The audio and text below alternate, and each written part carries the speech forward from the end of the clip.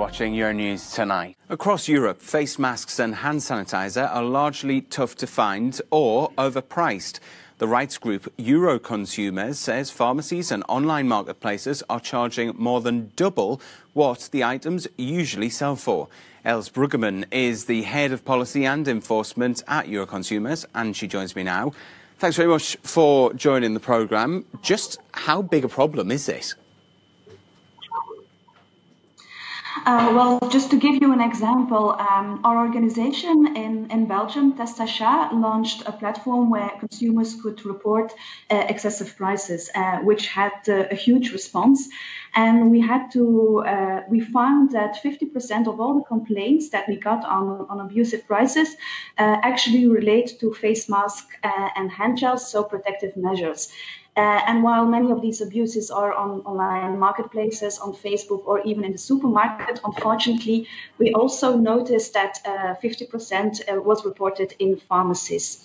Just to give you a concrete example, on hand gels, we know that they are 2 to 3 times more than average, but we also had a specific complaint about the teeny tiny bottle of hand gel, 250 milliliters, for 15 euros.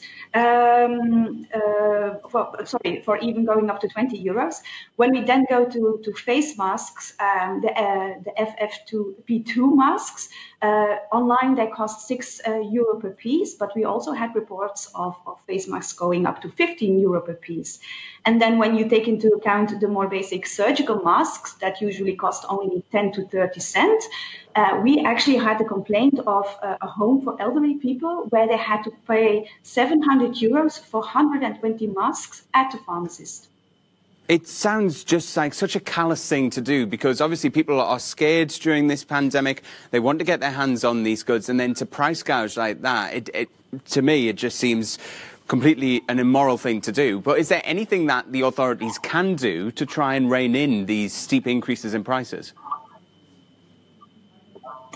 Well, we are talking about protective gear, protective material that is really crucial for consumers to protect themselves against this awful virus. And in a normal, well-functioning market, you wouldn't have this problem. You would have competitive prices. But of course, nowadays, the market isn't well-functioning when it comes to face masks and hand gels. There is a scarcity.